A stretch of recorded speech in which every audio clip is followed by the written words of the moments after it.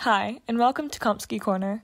Today we're going to be talking about operating systems. This video is specifically for the new OCR GCSE Computer Science course.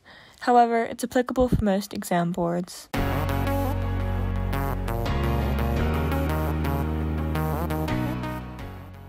So first, what is an operating system?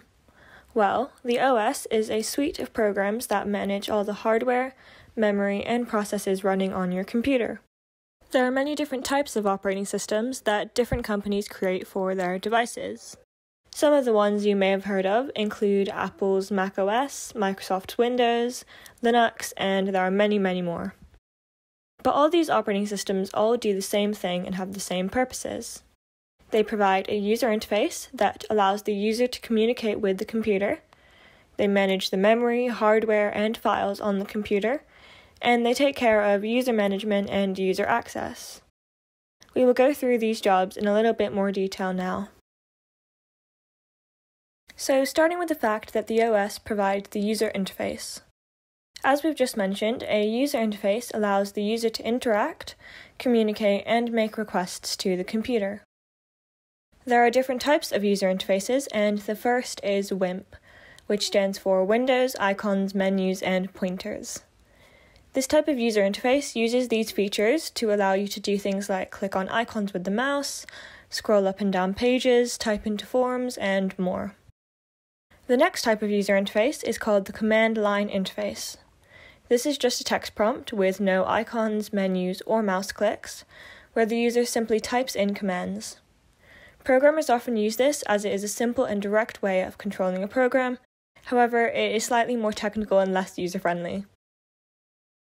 Lastly, we have the GUI, or the Graphical User Interface.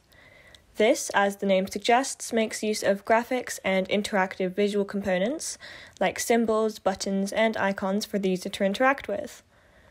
Much like the WIMP interface, they are simple for the user to use and easy to navigate. The next job of the OS is to manage the device's memory.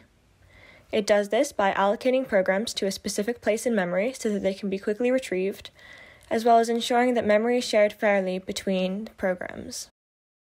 The OS is also responsible for switching from one application to another to enable multitasking. This is where the user can have multiple programs running and can swap easily between them. For example, the user can be checking their emails whilst writing an essay in a Word document. Managing peripherals and device drivers is another important role of the operating system. Peripherals are basically just the hardware used by the computer that is not part of the CPU. So this includes your mouse, your keyboard, USB stick, printer, among other things. The OS manages these peripherals and the data transferred between the peripherals and the CPU with the help of device drivers. So, device drivers are programs that provide an interface and a means of communication between the operating system and the peripherals.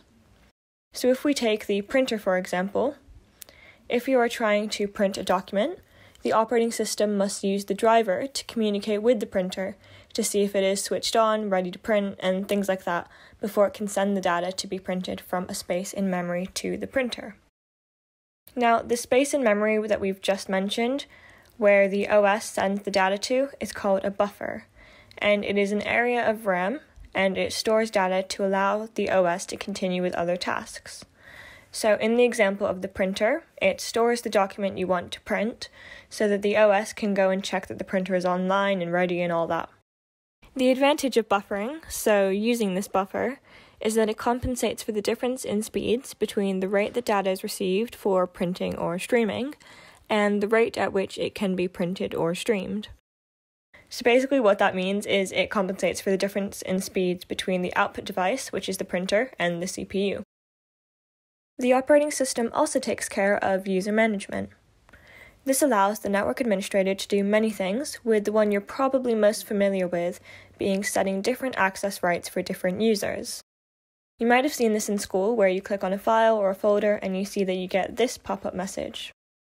This is your operating system alerting you that your network administrator has restricted access to the file or folder. But user management includes other things as well, such as allocating accounts, identifying users on the network, how much time they spend on the network, logging users out, etc. File management also includes many jobs for the OS to control. These include allowing the user to create, name, save, modify, copy, delete, search for, move, and restore files. Basically, anything you could do to a file's properties and its location is managed by the file management portion of the OS. File management also includes keeping track of the location of files so they can be easily accessed, maintaining access to files, and preventing two people from attempting to access or edit the same file at the same time, as this could cause lost updates or changes to the file. In this video, we have looked at operating systems, what they are and their various roles, including providing a user interface and managing memory, peripherals, users, and files. So if you've enjoyed this video, then please be sure to give it a big thumbs up and subscribe to my channel for more. See you next time. Bye!